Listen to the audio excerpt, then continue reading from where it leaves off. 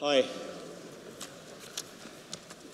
For those of you who recently joined us, my name's Tom Maloney. I'm Director of the Centre of African Studies here at the University of Edinburgh and convener of the conference. Welcome to Edinburgh. I've one announcement.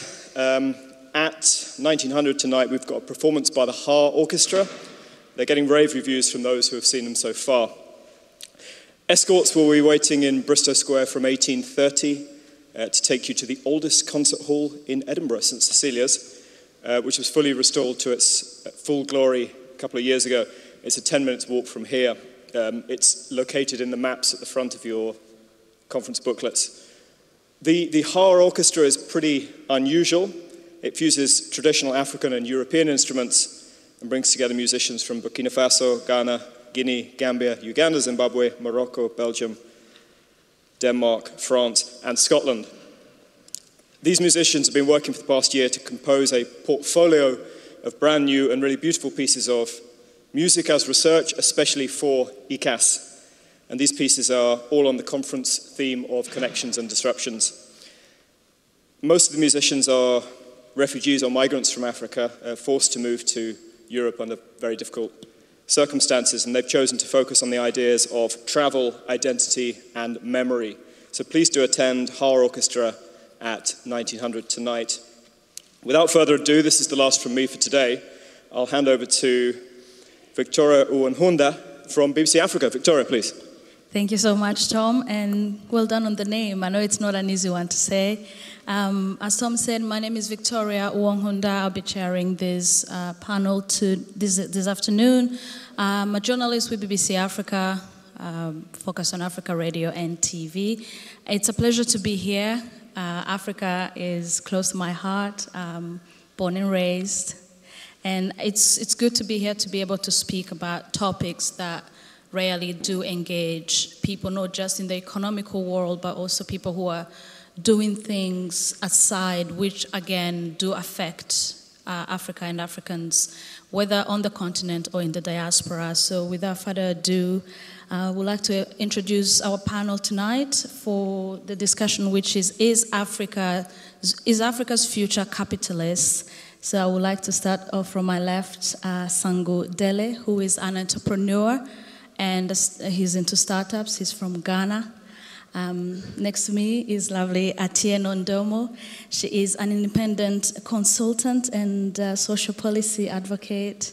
And I've got Rehad Desai, who is a filmmaker, award-winning journalist. And I've got Hazel Gray, who is from CAS here in Edinburgh. So I'm just going to give them a chance and a moment to introduce themselves and tell us something about themselves before we start. Sangu? Sure. So as was mentioned, I'm an entrepreneur and a tech investor. But what's more interesting is I probably have the largest family here. My father was one of 86 children. And so I think I have maybe 500 or 600 cousins. And if you have a bigger family, beer tonight is on me. It's hard to match that, so I won't go the direction of how many children we have.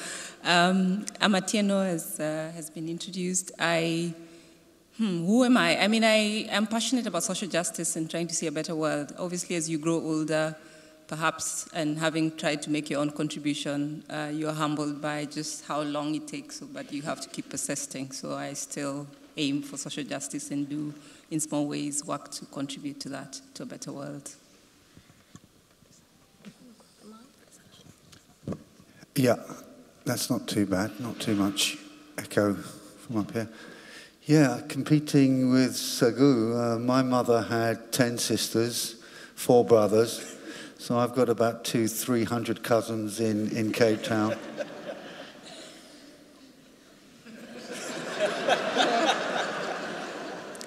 I can't compete with that, but when I told my youngest son that I was going to be talking about the future today, he said, "Does that mean you're going to be talking about cosmic cookies?"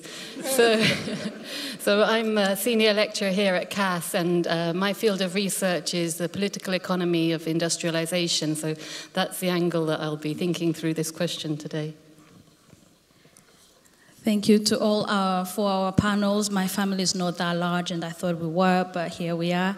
So I would like to kick this one off with basically what we are here to hear and to discuss. Is Africa's future capitalist? And I would just like to start with you, Rehad. Let's kick this one off. Is Africa's future capitalist? What are your thoughts? Well, I wanted to tell two short stories which relate to two films that I've recently made, and which were really two historical landmarks in terms of where I come from in South Africa. And that is the Marikana Massacre and the general strike, the Great General Strike, which followed, and the Fees Must Fall movement. And some people were in the audience last night when we screened the film, and I've got a couple of copies for those of you who want to get your hands on it. Really, it's impressions. But I think that needs to be foregrounded by something which is quite universal, particularly in the global south, and that is what is called the two-stage theory, which drove much of the nationalist movement, their theoretical underpinnings of how social change would unfold. And this is particularly relevant for our continent. And what they said was essentially that, national democracy was the first stage which we all had to rally around, and that meant radicals, socialists, certainly communists with the big C, and this is the theory of the communists with the big C, that we needed to ally ourselves to the nationalist movement. And I think that that's been a major historical blunder for our development, because nationalism is a very narrow focus, and its focus, its champions are the middle class, which has a very narrow social base in countries like my own. And its model is one of adopting the Western development paradigm, where we need to industrialize, very much like the process that occurred in the UK and Europe and America and so on. And through that process, we will bring our economies up to speed, out of their slumber, and meet the needs of our people. Well, if you didn't know, capitalism hasn't met the needs of certainly my people and the wider African continent. There are pockets of capitalism, and that has generated a tremendous amount of turmoil, because that capitalism is based on cheap labor. It's based on a system which demands a strict policing of labor in many ways, and we know about the compound systems and so on. But coming to Marikana, the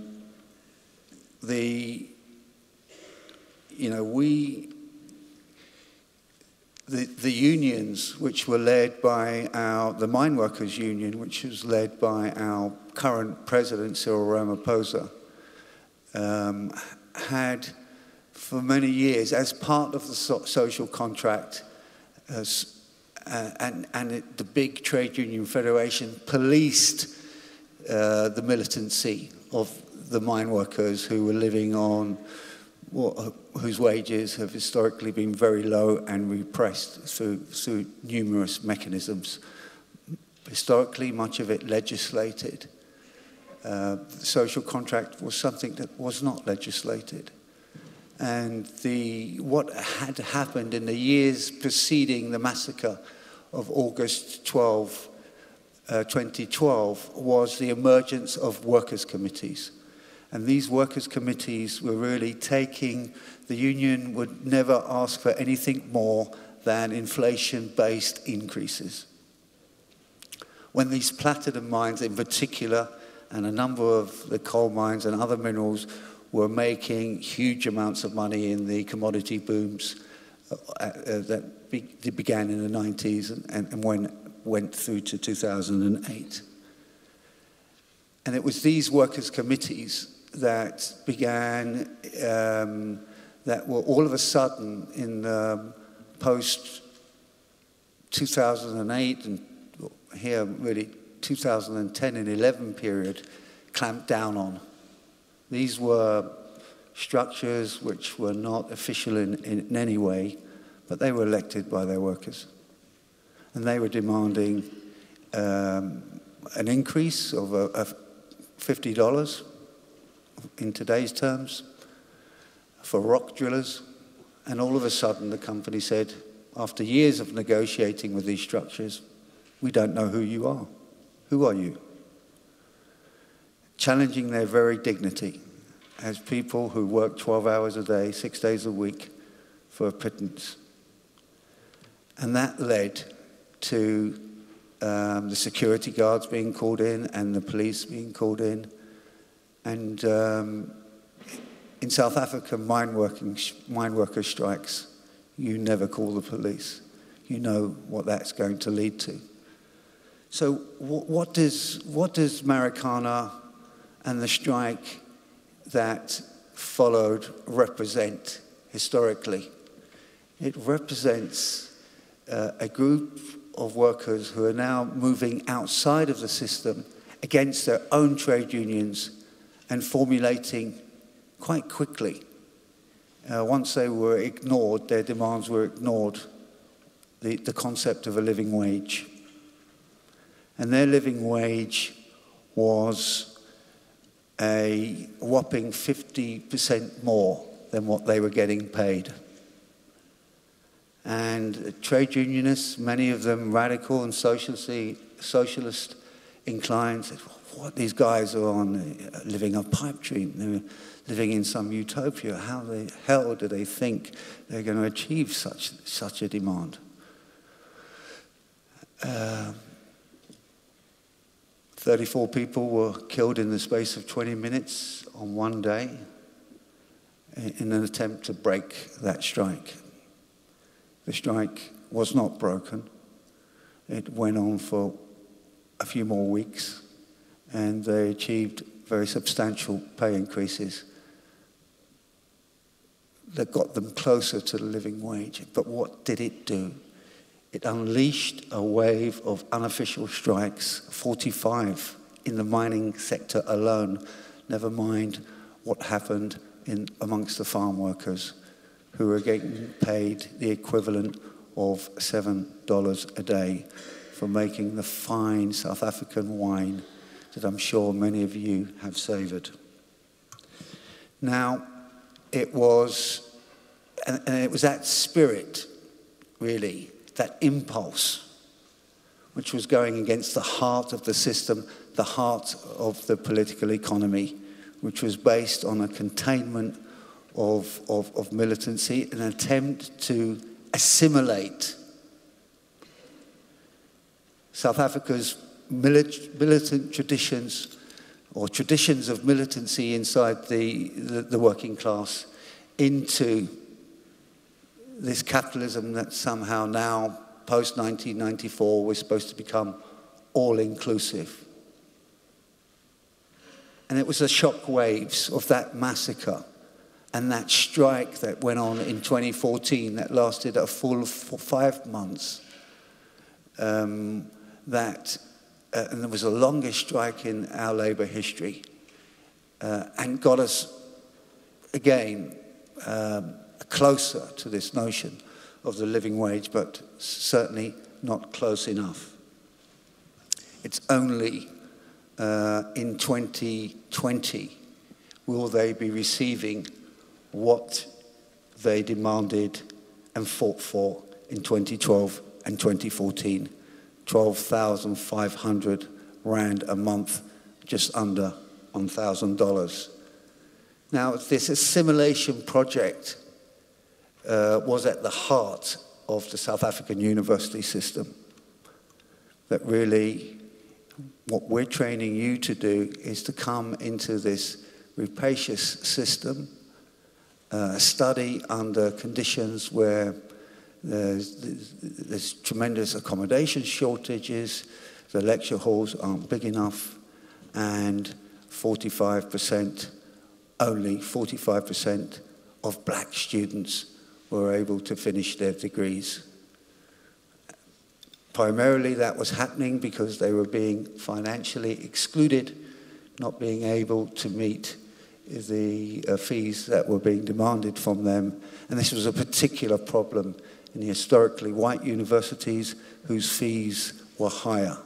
It's considerably higher than the historically black universities, which are the vocational, more technically related universities. And we saw a movement that was bubbling around the alienation of these students in these historically white universities where black staff were a small minority, where the culture was very white, where the whiteness was dripping off the walls, very much like in this grand auditorium we're sitting in. And it's that alienation that is driving the politicization and the beginnings of a political program, which begins with the fight to remove the statue of Rhodes outside of the university that sits at the center of the University of Cape Town. And it's primarily middle class, what we can term as lower middle class students in South Africa. The children of our civil servants whose parents can't afford to pay the fees because they don't qualify for financial aid, financial scholarships. And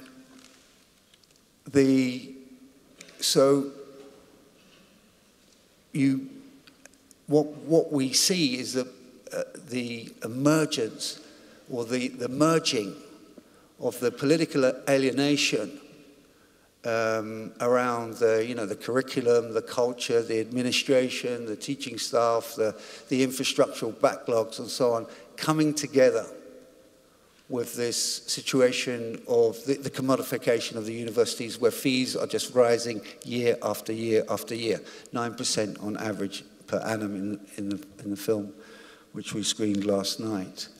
And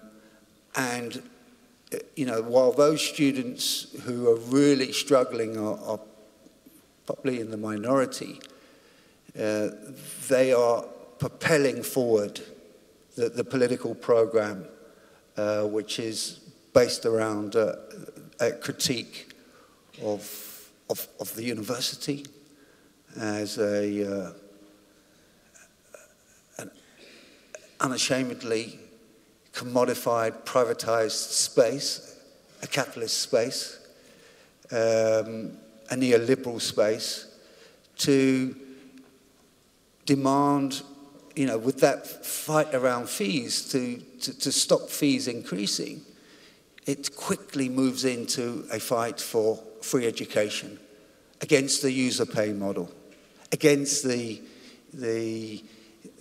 universal drive of capitalist countries around the world to make us pay for everything we consume, things that we considered, and from our generation, and I'm sure I'm speaking for many people here, as public goods. We didn't have to pay to go to university. We didn't have to. We were paid to go to university. We received grants of those of us whose parents were not rich. Now,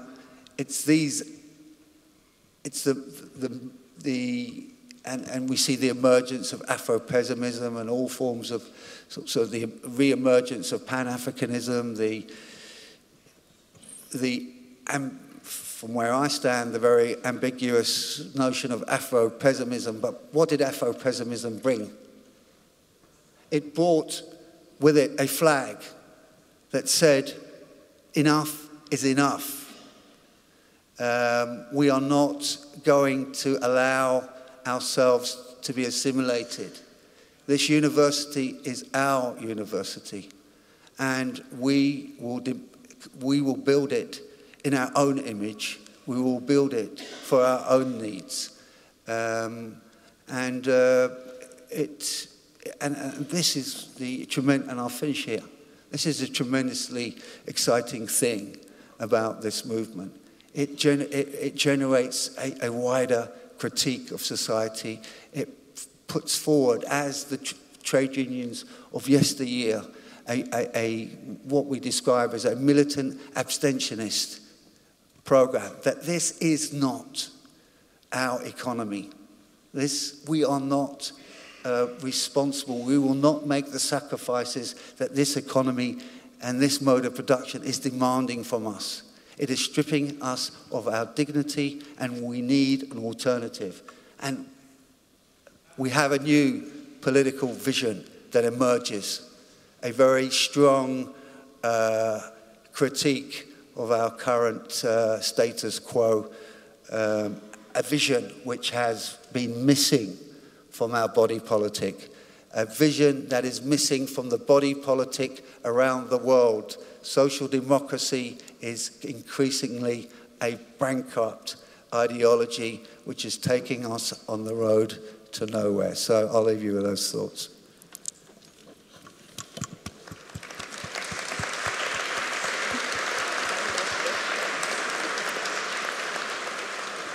Thank you so much, Rehad, on that. So much for food for thought here. Now, you're talking about capitalism. It hasn't met the needs of the people.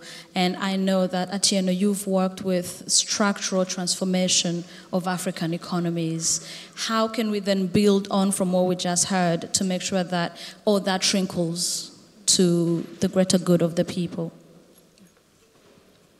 Thank you very much. I think that South Africa always gives us examples that make you think. And, you know, from Desai's presentation, I think if you think about the effects, or at least one of the most talked about effects of capitalism is this idea of a concentration of wealth that manifests in very deep inequalities and inequities. And obviously that creates its own dynamics and struggles and contestations. I had, and, you know, in part this will respond to the specific question you put to me, Vicky. I wanted to, you know, when I was asked to come and do this, I shared this with a couple of friends, and it was interesting the responses that I got back, because if you just give the question, I'm going to speak about whether the future of Africa is capitalist or not, and, you know, I have WhatsApp messages that go like, of course it is, like, how dare you ask, why are you asking? So I think it's probably not to go into answering the questions. I think we all will have, maybe even like it's why ask, it's obvious. But to kind of try and look at what are the elements of capitalism, and then we can all make our own deductions. If you think about capital accumulation, if you think about the place of private property, if you think about the idea that markets are competitive and they work well, you have a price system, you have a wage labor system and all of that. But if you put all that aside, the reality obviously is something different. So capitalism promises a lot of things, but I think we all know that in reality, that's not quite the ideal type that you get, and that a lot depends on what interventions happen, and especially from the state, in terms of regulation, and whether that regulation is then for the public good or for private interests. Maybe that's where the dynamic is interesting. So I think there's obviously a disconnect between the promise and what reality presents. Coming back to Africa, and if we're asking the question that this panel wants to answer is, what's the visioning process? What's the thinking process? If you think about the structure of the economies.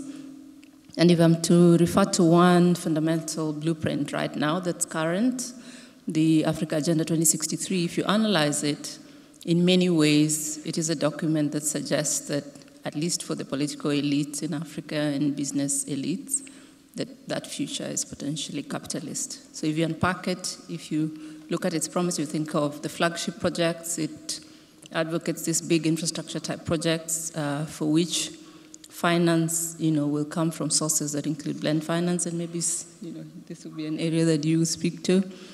Then you can see that perhaps in many ways that visioning, at least from the elites, is one that's capitalistic in its orientation.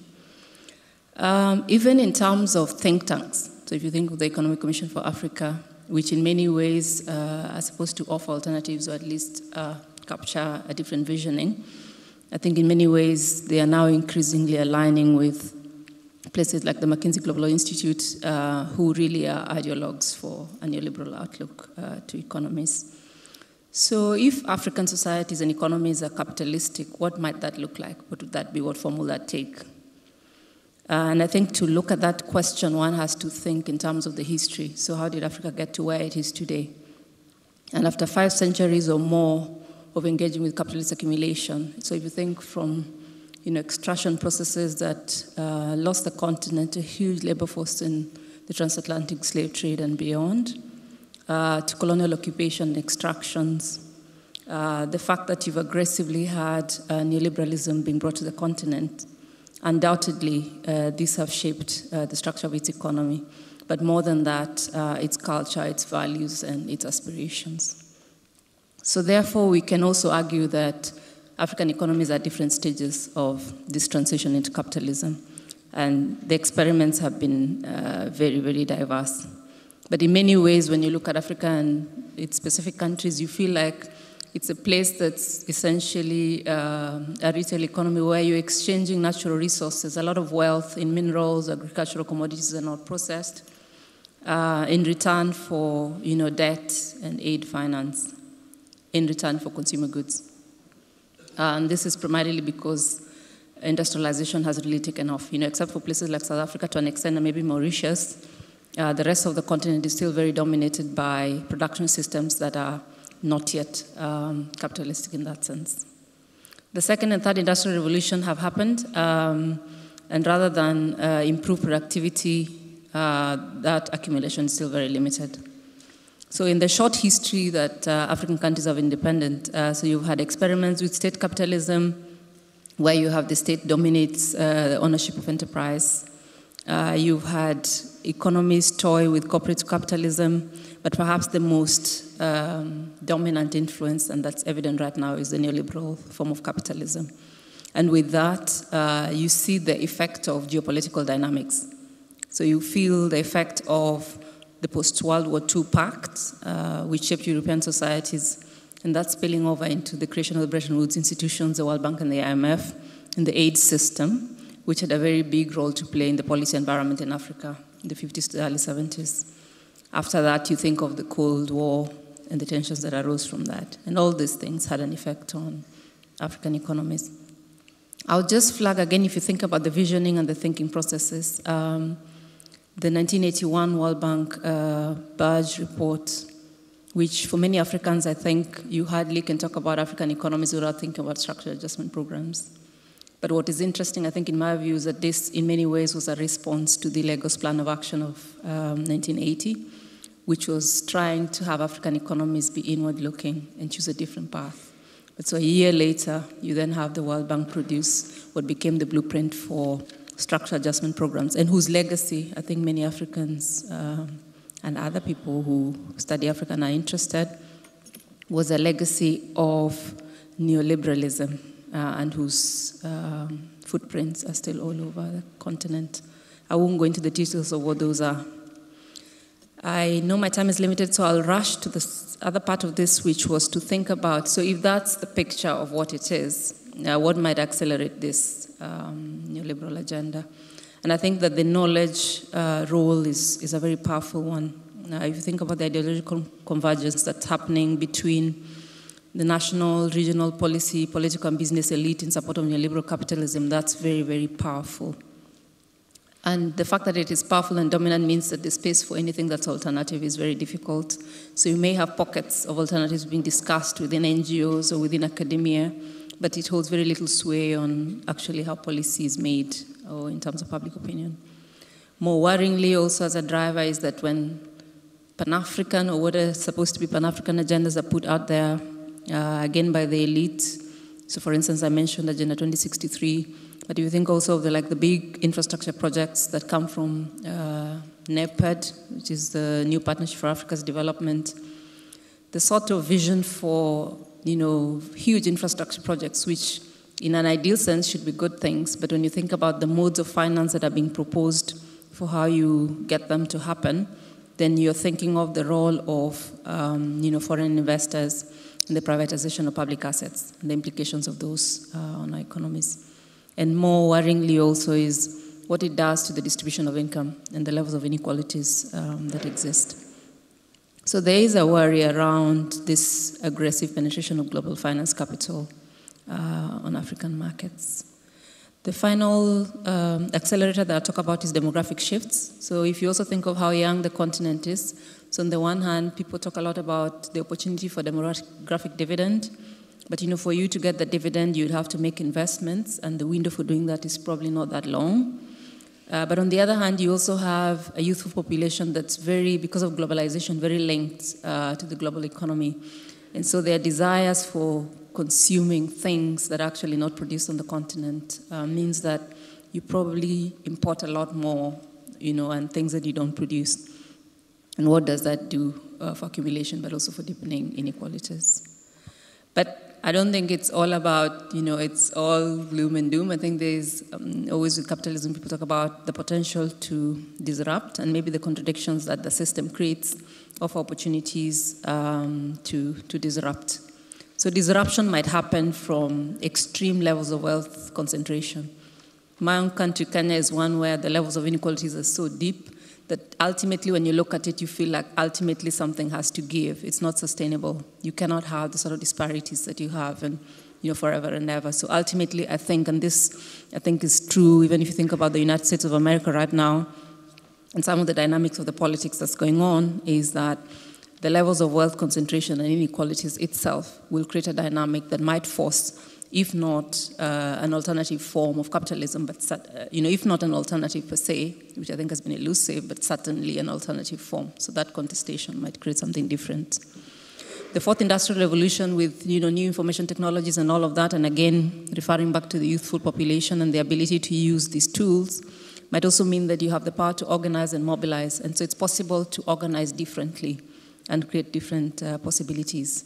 Democracy is under assault, I think, the world over, but that process itself of consolidating democracy or trying to expand it also creates the possibilities for concessions. So I think that activism can push for alternative policy agendas, and elite politicians might make certain concessions. And then finally, in terms of the global stage where we see a retreat almost of multilateralism and, as nationalism rises and there's all this push towards the right, it's also possible that that will create its own counterforce and balance, and it may well be that we have a redefined multilateral outlook. But what if the future for Africa wasn't capitalist? And I think that, we can look to other people who thought about this. Samira Main comes to mind if you think about scholars who've dared to think about this as to whether these options may be viable. The ideas around how you boost local production and think about, making the sorts of investments that you need to make, again, the demography thing being one of Africa's biggest assets, to try and use that as a game changer. But I think that all these decisions are things that ultimately have to be fought for and made possible in the political realm and arena. And we know how many challenges are within that space. Thank you.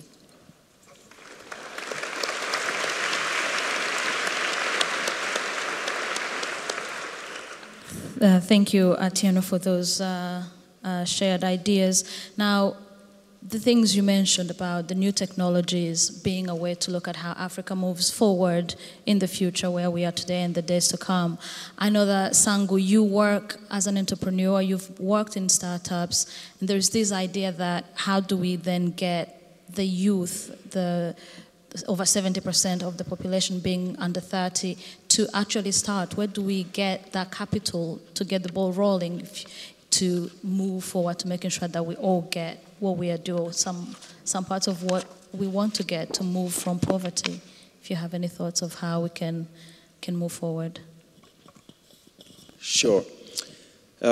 I'll start first with a quick story.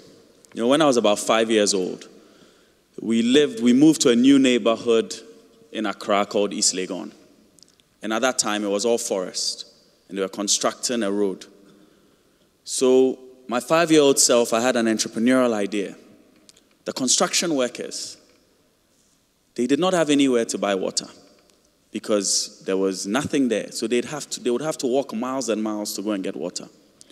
So in the morning before school, I would fill little plastic bags with water, put it in the fridge. And then when I'd get back, I'd set up my little table and I'd sell them water. My mother found some coins in my school shorts and said, "Where is this money from?" And I proudly told her about my entrepreneurial idea. And she was upset and shut down my business and told me that, you can't do that. They're building the road, you should give the water. I was very upset as a child. I thought, this is my great idea to make big bucks, and she's shutting it down. Now, I'll come back to my mother and what that means for as we think about it. What's our context? One of the big important things that I think is missing here is we mentioned the youth, but the job creation problem we have. We have 11 million young people that enter the labor force every year, and they only meet 3 million jobs. In my country, Ghana, 250,000 people enter the job force, and there are only 5,000 jobs created in the formal economy. And this is with us at 1.1, 1.2 billion. We're forecasted to be 2.5 billion, 1 in 4 people globally. So there are certain pragmatic realities here that we are confronted with. There's a time-ticking bomb. How do we create jobs for this growing mass of unemployed young people? There's also the other context of technology and what technology is doing. You've had massive economic growth over the last century, but in the last 30 years, there's been a problem where a lot of the economic growth, which has mostly been driven by technology, leading to gains in productivity, you've not really seen the same sort of growth in real wages. And so you've seen that as opposed to the period before, where there was some sharing in that growth, a lot of the benefits from the economic growth enabled by technology has accrued to the owners of capital.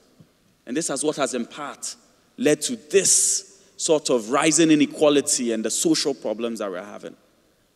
But it gets even more interesting. If you think the technology of the last 30 years has created this, think of the technology of the next 30. Artificial intelligence. What would artificial intelligence mean for us?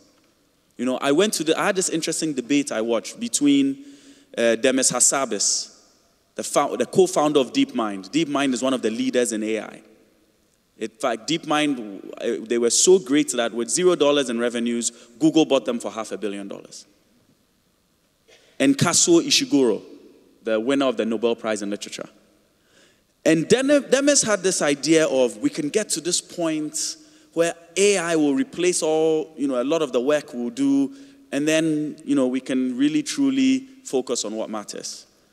And Kazuo Ishiguro had an interesting thought where he said, but is there dignity in work? Right? Is there something about work that creates inherent human dignity? So these are questions we're going to have to grapple with as we see the proliferation of AI technologies that's coming for us. It's already happening, and it's going to continue to happen. The third thing that's important for the context is the role of government. A lot of times we tend to think of capitalism as this free market system somewhere there in the ether, but government plays a huge role in it. The policies in Tesla wouldn't be Tesla today if it wasn't for US government policies enabling tax credits for solar technology, right?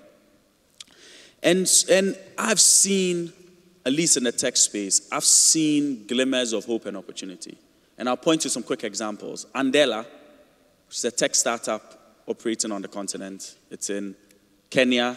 It just opened a hub in Rwanda, started in Nigeria, in Uganda, and opened an office in Ghana. And Andela has this fantastic idea where they train software developers on the continent, and they get them to do global work. And so you're creating an ecosystem of tech developers that remain. So you're not contributing to brain drain. They're able to earn, relatively high incomes. and it contributes to the growth of a local tech ecosystem. Andela promises to create 100,000 developers. On GitHub, out of 3.9 million developers there, only about 5,000 come from the African continent. So the impact of that is going to be huge. M-Pharma, another tech startup from Ghana that won the Skoll Award for the best social enterprise of the year. M-Pharma is built a technology that allows it to reduce the price of drugs.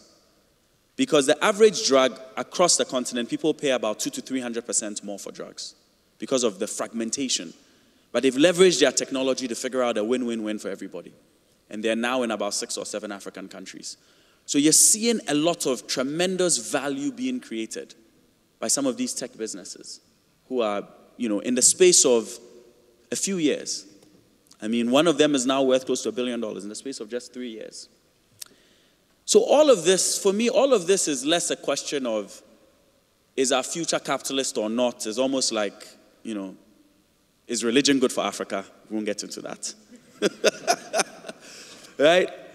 But to me, it's about, and this kind of goes back to my mother's question, what are the boundaries and what are the values that should govern our economic system? What matters? Was my mother right to tell me I shouldn't go on with my great business that I thought at the time of selling water to the construction workers? Right? What about in these neighborhoods, the little kids who put out the little lemonade stands? Right? Why is that right and why is there a problem with mine? How do we think about the dignity of work? And importantly, we shouldn't think about it as an abstract because we play a role. We are the enablers of the system. One of my favorite artists is Jay-Z. And Jay-Z had this line that he said, truthfully, I want to rhyme like common sense. I did 5 million. I haven't been rhyming like common sense. And then he later says, I want to rap intricate, but intricate to get you wood critics. And so it's because if he raps about deep, amazing things, no one wants to buy his music. But when he raps about money cash holes, he sells 5 million records. And so what role do we play as a consumer? How do we vote with our wallet? Right? Are we prepared? There's a cost to creating that shared economic prosperity. There's a cost to it. There was a study done in Ghana that if we implemented emission standards, the average price of a car would go up by $2,000. So when they first say emission standards, everyone is like, yes, the environment. When they says, are you prepared to pay an extra $2,000? People are like, hey, let's slow down. Right? So to what degree are we individually, as consumers and enablers of this system, prepared to pay the price? Thank you.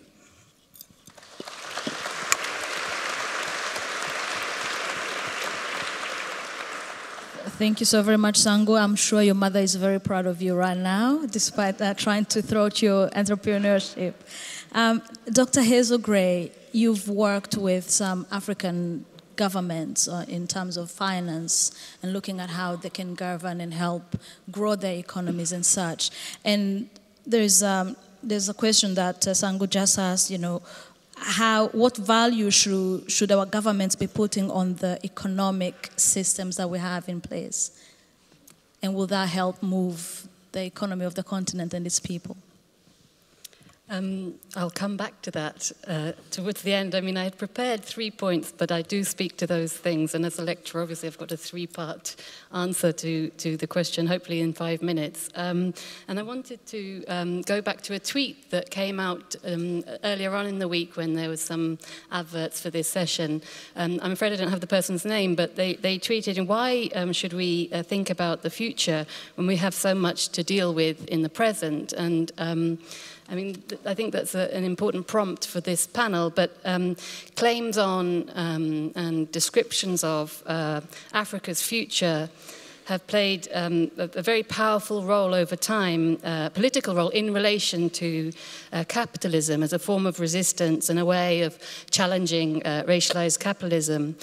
Because it's based on the idea that the future is different and it creates a space for political projects of resistance and alternatives. So the anti-colonial struggles were based on thinking about futures and articulating those futures, and the Afrofuturism and insurgent futurisms play a very important role in the present today, because they provide these spaces and they provide a way of thinking through policies or approaches or political agendas.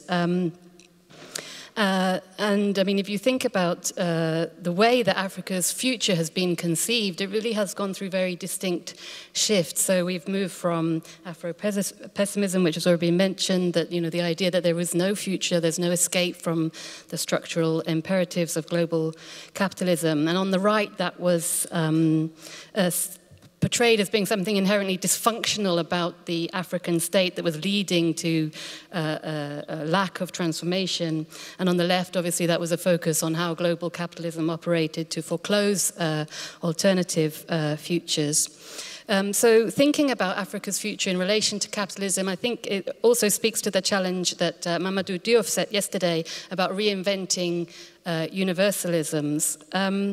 Of course, thinking about the future isn't inherently progressive. And I think that's particularly important to keep in mind at the moment. When you have a consolidation of power behind fascist tendencies which exist in our societies.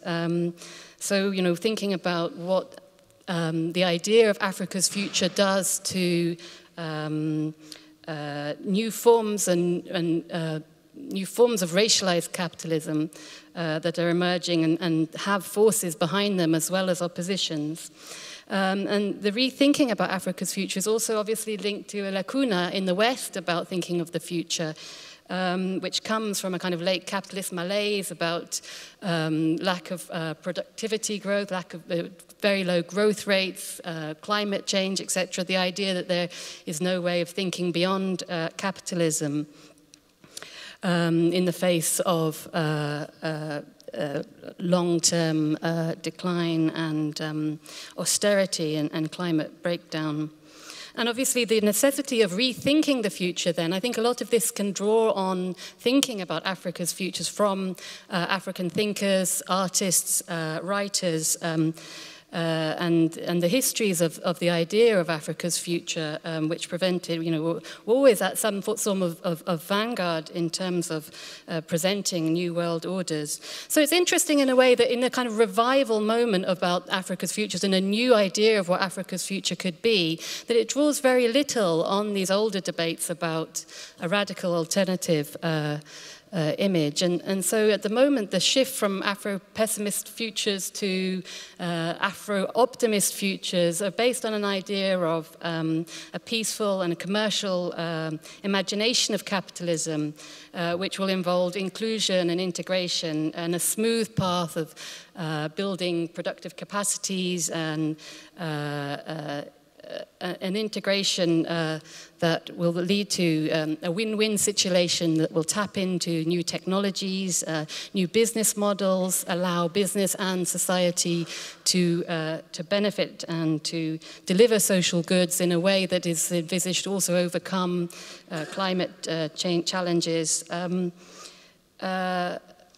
And I think that there's a lot that must be questioned about that. Obviously, these are diverse processes, but they always cause both winners and losers. And I think there's been a lot of discussion which challenges the inclusion narrative, because people have posed the question: inclusion into what? On whose terms?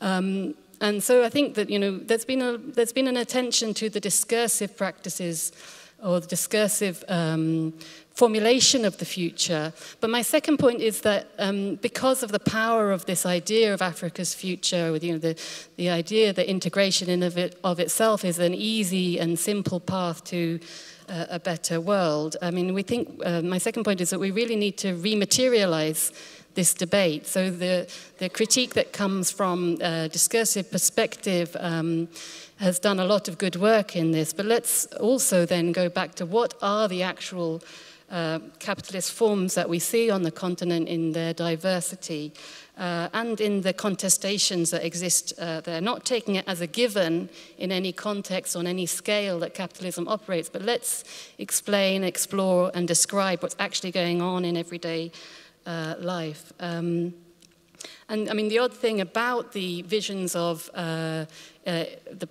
simplistic visions of inclusion are that the economy itself is very much missing from these debates.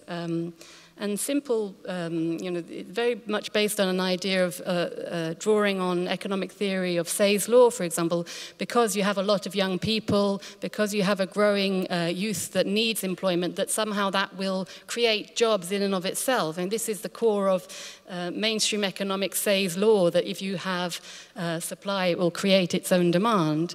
But the other features that we see of a kind of post-work future where there's simply not enough jobs, that productive activities that lead to quality jobs, not just a wage, but also something that gives dignity. Maybe the economic system that we have simply can't produce those.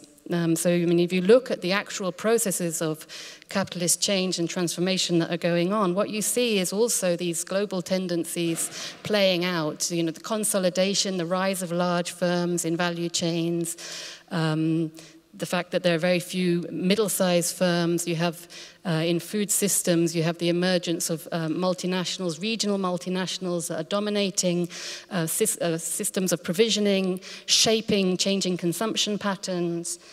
You have very low wage rates. So as a continent, Africa has the lowest wage growth in the world, and we've already discussed the issues of inequality and changes in the functional distribution of income, so that you have less and less going in wages of the overall surplus, more and more into interests and profit. And that has implications for people's everyday consumption. How much do people actually get the benefit of the processes of growth? So here's the thing that I want to end on. I mean, in all of this, I think we need to draw on so much of the economic thinking around the future that is so fertile from Africa, and I particularly point here to actually Nyerere's writing on basic needs and recentering actually processes of consumption themselves. I mean, a lot of the debate about Africa's future and integration has been based on looking at the socioeconomic through the lens of production, but we need to recenter on what we consume and why and who makes decisions about processes of consumption, because that also allows us to think about basic needs and drawing on the work of also another Tanzanian, Justinian Rehemamu, who emphasized the role of the home market and the domestic market. And these are actually where the major processes of socioeconomic transformation are going on. It's about forms of mundane, everyday production that are the major component of consumption, and the ways that people live their lives are much more important and impactful than the small percentage of the economy that's tied into export markets, or where they are tied into export markets on very disadvantageous terms. So I think that refocusing on consumption also allows us to draw on a wonderful tradition of economic thought from within the continent. Rehemamu, Nyerere, also Thandika Mkandawire's work on rethinking the social in regards to the economic. And if that can be brought into these reimaginings of the future, or the imaginings of the future, I think that answering the question of placing Africa in the center of thinking about a new economic order really could come to fruition. And because I think it would be good to try and answer this question, I would like to say that in the near future, yes, clearly Africa's future is capitalist, and it's so important to recognize that, because you have to start from the recognition of the enormous strength of the capitalist system itself, the way that the surplus is used to reinforce its institutions over time. And if you start off from that perspective, it allows you to then be more active and think about and work towards alternatives in the long run. And in terms of the further future, I don't think we can know, because the future itself is not just an intensification of the present. It is something very, very different from what we have today. So we shouldn't add to the foreclosure of the future by saying we know what's going to happen. Actually, this will be an African future in the way that people have said, a continent that is taking up a much larger share of the world, with so much to offer in terms of its contribution to thinking about our common futures.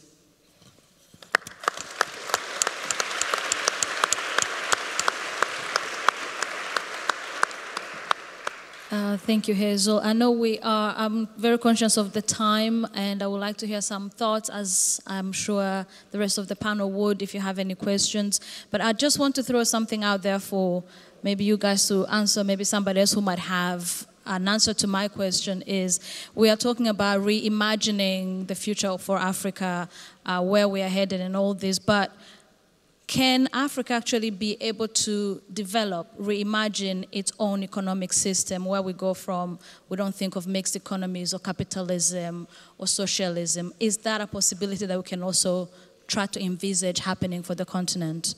So we can now open for the floor, and please keep it short so that these guys have time to answer you in full. Anyone has questions? While we're waiting for that, I have a comment there. This is where I think there's a huge role for the arts and the creative side, right? Where if you look at a lot of innovation and technology has lagged what you first saw. So you have these science fiction writers who would talk about all these things, and then later you see it happen, right? Where they play that role of creating that imagination. And I think there's a huge, like when I watched Black Panther, right? Wakanda was fascinating for me in its imagination. And I think similarly, our artists, our writers, our creatives, our science fiction writers, there's a role for them to also play in kind of imagining what that future can look like. Thank you. I think we've got a question over there in the back. Yeah. So thank you so much for the panel, first of all. I was just thinking around the question of if the future of Africa will be capitalist. And when I think of capitalism, I think of colonial violence, I think of the violence of statecraft, the high mortality rates for working classes and people at the margins. And, you know, so I guess my concluding question would be, is there a future in capitalism? Can we imagine a future in capitalism before, you know, climate breakdown and the breakdown of, you know, just, you know, violence and trauma and all of that. So. Who wants to go first among you? Take a few questions. Let's take a few. Rehad would like a few more? It's the same question. Zizek said a few years ago, it's easier on the climate crisis to imagine the end of the world than imagining the end of capitalism. I think the paucity of this discussion has reflected this. I think we are not allowed to imagine an alternative anymore because we had 40 years of neoliberalist imagination being imposed over the self.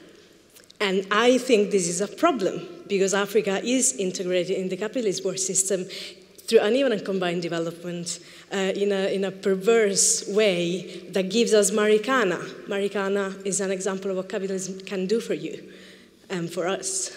So do we have a problem of imagination because we have been for 40 years in the situation we have been into? And this is not an African problem. It's a much wider problem. There's another question in the back. Is it on? Yeah, hi, Lindsay Whitfield, Roskilde University.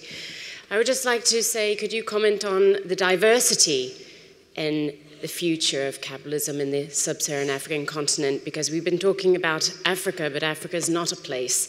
And I'm an economist, and there's an increasing diversity in the economic trajectories across sub-Saharan Africa, from Ghana to Tanzania, to Ethiopia, to to South Africa, to Madagascar. And we've been talking about it as if it's one place and it has this common future trajectory, where actually I would say we're going to see increasingly diverse trajectories, with some countries becoming more capitalist, some not, some being more based on extractive, some more agrarian, some more manufacturing, and we're going to see actually increasingly diversity in economies.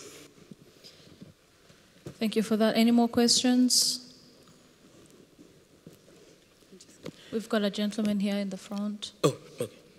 Yeah, we're thinking of capitalism in the West, but I was wondering if you can project towards what's going on in China. China is becoming extremely important in African scene, and it may change the relationship of Africa in relation to China might be the center of the future, and how are Africans dealing with the presence of China as a major economic force in the global sphere, and it is going to be the most important economy in the future. I have no doubt in my mind. So can we project for the future how China is going to influence Africa? Thank you for the questions. Atieno, would you like to begin? They're not necessarily answers. I mean, I think most of this is kind of broad reflections. The one that has struck me is the one about need for nuance, that, you know, Africa has many countries and the realities are probably very varied. But are they? I think that if you unpack whether it's Ethiopia and Rwanda being seen as developmental states, but underlying this seeming more progressive. So I think it's really like a continuum of capitalism. It's different forms of the same thing.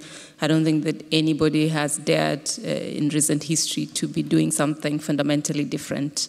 So I think the outcomes probably vary because of the specific context, but the underlying system is one and the same. So if you think about the role of finance and increasing financialization of these economies, I think even whether it's Ethiopia, Ghana, Rwanda, or it's Kenya, I think the similarities are more striking in my view than the differences.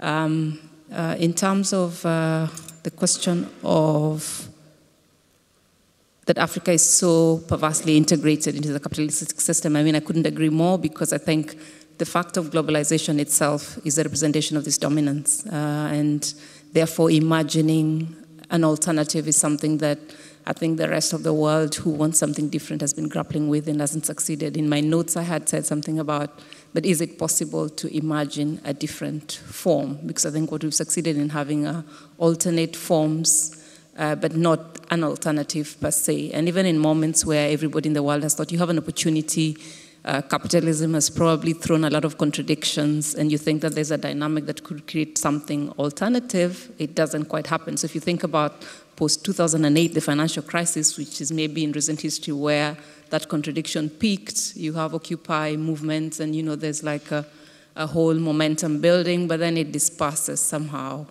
And if you look across the world right now, there are enough contradictions to make you think that, but isn't this the moment for an alternative? But somehow everybody falls short of talking about an alternative. Even if you think of the politics in the US right now, everybody gets excited about Bernie Sanders, but he wouldn't go as far as saying that there is an alternative. So radical things become things like saying healthcare is universal, or that, you know, there shouldn't be so many poor people, but nobody dares go beyond. So I think that's a more universal problem of how do you craft an alternative, and can you craft an alternative in the present world? Rehad, any answers? Yeah. Are these sort of concluding comments? They can be included, yes. No, concluding. Are we going? You're answering the few questions that. And then we're going back. Briefly. Okay. All right. So yeah, China. Oh, China is a powerhouse which is ravaging the continent in no. You know, the power of state capitalism in China. The way they're doing the deals, really the Chinese and the willingness of the China Development Bank to do deals in an open and corrupt manner has just brought down Jacob Zuma. I mean, we bought 55 billion rands worth of locomotives, and And instead of those going to Germany, Japan, and a different consortium, and some of them, some of that assembly taking place in South Africa, it all went to China. It all went to China because China was willing to pay the 20% fixer fee to the Guptas, the Emigre brothers who have been lining the pockets of Jacob Zuma's son.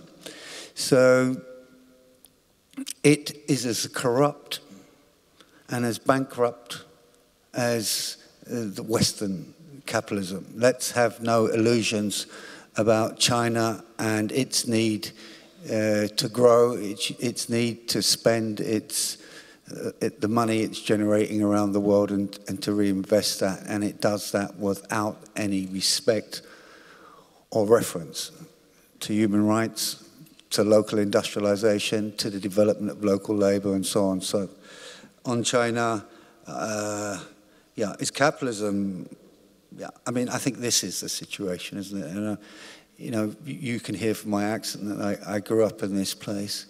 I've been back in South Africa for 30 years, but the one thing that makes me proud about this country is it's declared it the climate emergency. We are in a climate crisis mode. We are in environmental collapse. We have just seen the biggest catastrophe in the global south, the first city in the world to be consumed by this climate crisis. But Beira in Mozambique, 3.5 million people affected. And what is the response of the bastion of international capitalism, World Bank? Well, we'll give you a loan to help you, rehabilitate your country, a loan at huge rates and so on. So I think capitalism has failed miserably, and it is no longer an historically progressive force in any shape or form. It is destroying the future of our children and our grandchildren. We now know that 1 million species will face extinction in the near future. We now know that possibly as early as 2030, we'll be seeing a series of cataclysmic events around the world.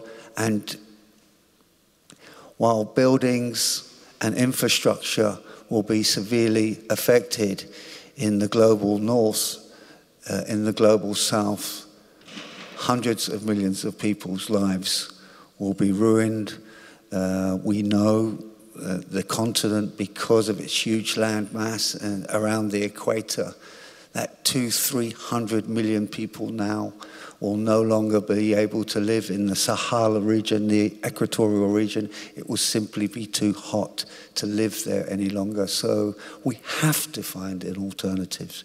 There's no ifs and buts. We are forced to find an alternative. And the alternative, the role of ideas, is critically important. The generation of ideas are critically important. The role of the university, therefore, becomes critically important, and we need to move away from this conventional notion of academia and the conclusive stuff and move towards the more substantive arguments, as a substantive approach, rather than demanding hard, conclusive ends to evidence and so on. We've got to be much more value-driven, and that's where the importance of storytelling is, because we know that now from the life sciences that the same place in the brain which deals with values also deals with emotions. And we've got to have a good story to tell, because story is emotionally and value-driven. We've got to stop coming to our story at the end of our papers and put our point of view at the beginning of the papers. We've got to make our work as academics much more accessible than what it is, because we are in urgent need of new, innovative, and dare say, revolutionary ideas in order to stop extinction, the sixth extinction, which the Extinction Rebellion guys are now talking about. Thank you so much, Rehad. Hazel, do you have some quick answers to the questions? I don't think there's ever been a lack of imagination. It's more been a problem of the exhaustion of political organization in the face of the shadow of a massive defeat. So I think that the ideas are there, and we have so many ideas that we can draw on that aren't necessarily new but have never come to full fruition. And so I think, the artists, the authors have always done a good job about presenting us with alternative futures, but just to mobilize and to bring those to fruition is enormously challenging when everyone is just exhausted from the day-to-day. Everything that you've said about China I would concur with, but I think that there is also another dynamic with the interaction of China and many countries in Africa, in the sense that there's, the personal level, the extent of exchange, which leads to different paths of circulation and idea transformation. And examples in my own research on industrialization, I see that there's a lot of kind of informal technology transfers that aren't about large firms, but are about people learning how to make new forms of shampoo from their neighbors, from Chinese neighbors, for example, which are also transformatory, but not about large-scale capital. And then Lindsay's comment, your comment on diversity, yes, certainly there, this is what capitalism is. It causes specialization, and not just at the national level, but within countries, this increasing specialization, niche production. So I agree with you about that. I don't feel very optimistic about that as being a path to something better, but I think your point is absolutely well taken. Thank you, Hazel.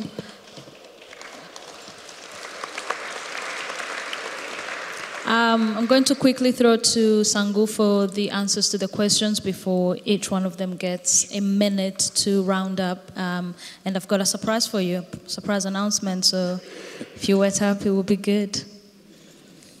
So on the first question, look, I hear you on the colonial violence and all of that, but my slight pushback there is the same thing when it comes to when people talk about democracy or they talk about Christianity. There's a sense in which I think is falsely portrayed as this West thing, as if there were no...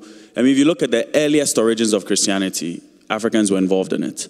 There were certain forms of democracy in our indigenous social-political institutions. And it's not as if there was no forms of capitalism among Africans before Europeans came. I was 5 years old and I had this idea. No white guy came and put the idea in my mind. And if you go to our pre-colonial history, we've had long histories of Africans engaging with capitalism. So I think we need to challenge that, right? And if we're confronting it, let's confront it on our own terms. And if there are problems with capitalism, it's problems that, yes, there's the global issues, but there's also things we contribute to it. So that's one point I want to make. The second is on this integration thing. Yes, I completely agree. But to me, that's also where there's a role for our governments to play. There's a role for the African Union to play, right? This is where Pan-Africanism to me offers real opportunity. Because as a combined entity, we're at $4 trillion in spending power, 1.2 billion people, and we can negotiate with leverage, right? No one is going to come and power has never been given freely, right? No one is going to come and say, here you go.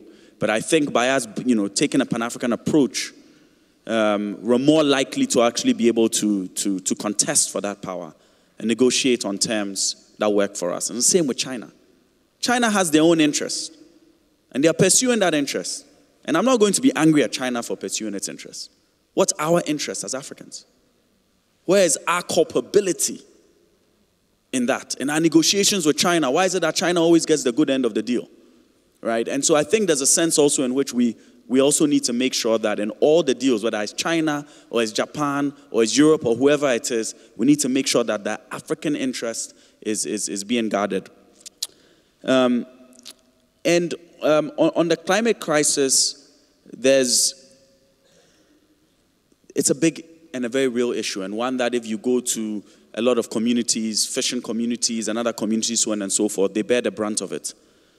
But there's also a sense that the West has polluted its way to $60,000 per dollar GDP per capita, and is now like, whoa, guys, we need to slow down, right? And it doesn't work, right? We can't talk about climate change without talking about global redistributive justice, because we're not going to also just sit in poverty, right, and say there's a cost. Sustainable economic, there's a reason why capitalism doesn't just jump for climate change, because it's more expensive. So someone has to bear the cost. Who is going to bear that cost? So if we're going to have an effective conversation about climate change, let's also have a real conversation about global redistributive justice and who is going to bear the cost for the very needed changes that need to happen. And finally, on imagination, I'm so happy you brought that up because it's true. I mean, our artists, I was in Zimbabwe and I went to this art gallery and it was amazing. The artists were kind of expressing their frustrations, not just with what's going on locally, but a lot of the art expressed their frustrations with the global systems. And so if you just pay attention to the art and music, Immortal Technique for the last decade has been rapping about the ills of the global capitalist system. So I think that there's a lot of that in art, but it's just a sense of how do we take those ideas. Maybe we should probably, next time we should invite some artists to these academic gatherings, play some music and have some exposure to that and see how we can filter that into policy and filter that into action. Thank you, Sangu.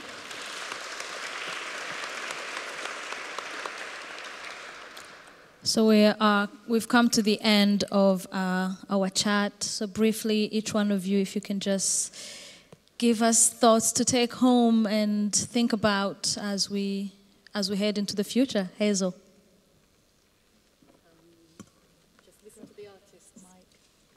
I think maybe the conclusion drawing from your last comment is we need to listen to the artists a bit more. Rehad, you are an artist. I am. And I think we need a slogan and we need to daub it over this beautiful hall that's just cost £40 million to renovate. All power to the imagination.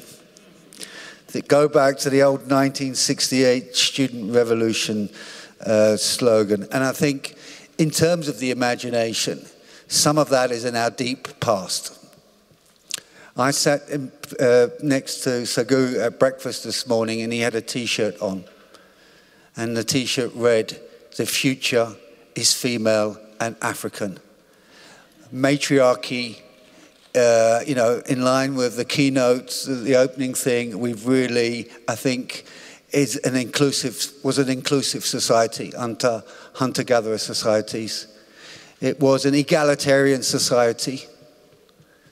It wasn't the war-torn, barbaric society that Harari from Homo sapiens will tell us it was. And I think we've got a lot to learn from that if we are going to become guardians once again of our planet. And that is critical. And to stop the dehumanizing tyranny of the marketplace and the way it strips us of our dignity, to stop the massive land grabs that are going on in Africa so people, the richer countries can safeguard their food supplies going into the future. And finally, we are in crisis mode at a number of levels, and this is forcing generalizations. The big problem and the big fear is much of that generalization is happening and moving to the right. There are the odd moments, my Finnish comrades over there told me, great news from Finland in terms of the local elections. The Danes were telling me, yeah, we beat the right back because the right wing are complete climate denialists and people aren't stupid. They know this climate is changing. And a couple of other places, but the general shift in some of the big centers of the world, which have tremendous influence over our lives, whether it's India, whether it's America, whether it's Russia, whether it's China. And the bastion, the so-called bastion of democracy, Europe, it's shifting very dangerously to the right. And each and every one of you in this room has a job and a role to play in stopping that. Thank you. Thank you, Rehad. I think I've already told Sangu that I want that T-shirt. And if the future is African and female, it's on to you, Atieno. You are the future. Just to emphasize a point that I may have alluded to in my initial comments, I think that the form that capitalism is taking in Africa now, and for me, the worrying part is this aspect of financialization. It may be that we're not seeing it for what it really is that you're talking of a scenario where it's not about production. You know, in the past you knew, maybe a company, a multinational will come and set up and produce something and sell. Now it's more like a few wealthy guys who have money and can leverage capital. And because you're dealing with governments that have very little alternative sources of finance, so you start from a scenario of debt, you have these demands that you need to service, and so your options for where you find money are very limited. And so if you end up going to, corporates for financing, what is the accountability mechanism there? I mean, you remember the Jubilee Debt Relief Campaign, and when you're dealing with the Bretton Woods institutions, the World Bank and the IMF, that was bad, but at least then you had a mechanism because, this ultimately were responsible to their own home countries and you could organize. But what is happening now is you may not even be able to trace the sources of this wealth and who these people are, but the kinds of deals that our governments are striking, and I'll come to the issue of our leaders and how they have the potential to mortgage our own, not even for us, it's the future, and the lack of caring where they can easily just mortgage away their countries without a care is the most scary part. So you have deals that are, for instance, mortgaging national assets, things that you could never get back. And this is the sort of thing that's happening from country to country. So for me, that's quite worrying, and it's a question, and we're ending with a hopeful note where we're saying there's a lot of creativity with the arts and expression and all of that. There's such a disconnect between the arena where the action happens, which is the leadership sphere, and the sorts of people who become leaders in Africa, who take policy decisions that are far-reaching, beyond their own lives, and the arena where you're thinking alternatives or you're having alternative values. So there's quite a disconnect there. So you can have all this wonderful expression in the arts and all of that, but it's not in the mainstream. It's outside of, it's in spite of. I think people are trying to somehow survive and express. But that same generation, this hopeful, youthful population that sometimes is expressive in the arts, is also the one that, so I put an or conscious. I mean, consciousness doesn't just happen. Consciousness is a result of investments you have to make in the education system. What are we being taught? Are we learning history? Is it the right history? And in many ways, one worries when you look at our schooling system and things that we're being taught, whether that will equip them to be conscious enough to see this form that is coming now that is so complex. So whether we are able to even identify it, analyze it, and therefore organize around it is a different question. Where activism and organizing is now changing as it would, people are quite happy to just have a tweet, and once you've tweeted, you feel that you've done your bit in activism. And so there's something missing there, a generation that's things are very instant, and you feel good once you've done your little thing and you move on, but the challenges seem so daunting. I'll end on that not very hopeful note. Hopefully it's a point for reflection. Thank you. Thank you, Atieno. Sangu, you get the last word before I get the last word, and let's hear your thoughts. The future is female and African. Yay. One of the things I loved about Black Panther was that the creator of the technology was Shuri, Charlotte's sister. Two things I want to leave everyone with. The first, I think, is on going back to a point I made earlier about our individual role in enabling the system and in creating the system. And so there's the structural things we can talk about, but there's also our personal and our collective accountability. And that's something that I hope everyone leaves thinking about the role you play as a consumer and as a participant in the system, and what you can do individually and what we can do collectively to make a difference. The second is on, as we think about ideas, there's sometimes I would go back and read Nkrumah or Nyerere and some of, and I feel almost ashamed about I just think of them in that era, the men and women of our liberation and the ideas they had and the different futures they imagined. And it almost seems that outside the artist, we're almost comfortable with the incremental progress, right? I mean, Nkrumah at that time, to be like one Africa, our own African socialism, whatever it is, and I mean, just those ideas, I think, is sorely lacking from our political leaders. And so we need new ideas for what can create a different future, where my dream is that my grandchild will sit on my lap and I'll say, and will look at me and say, "Grandpa, you mean Africa used to be blank, poor," or whatever it is you say, and I'll be like, "Yes, can you believe it?" And my God, what a future. Wakanda forever. Thank you. Before I even thank our panel, I would like to thank you guys for sitting in, for listening in, for contributing and asking the questions. It's been a blast. It's gone quickly. So my thanks to Dr. Hazel Gray, Rehad Desai, Atieno Ndomo, and Sangu Delle for taking your time, for being here, for sharing your thoughts. And I did promise you something, an announcement, and I hope you will enjoy it. So we've held your time, so there will be some refreshments as a kind thank you note for sitting and really having to deal with us all this afternoon. It's right outside, so there will be coffee, there will be tea and some water. Does that include South African wine? Did you bring some? So it's here. We're going to have coffee and tea just downstairs. There is some space is limited, but there will be some other spaces around. So once again, thank you so very much. Applause on to you.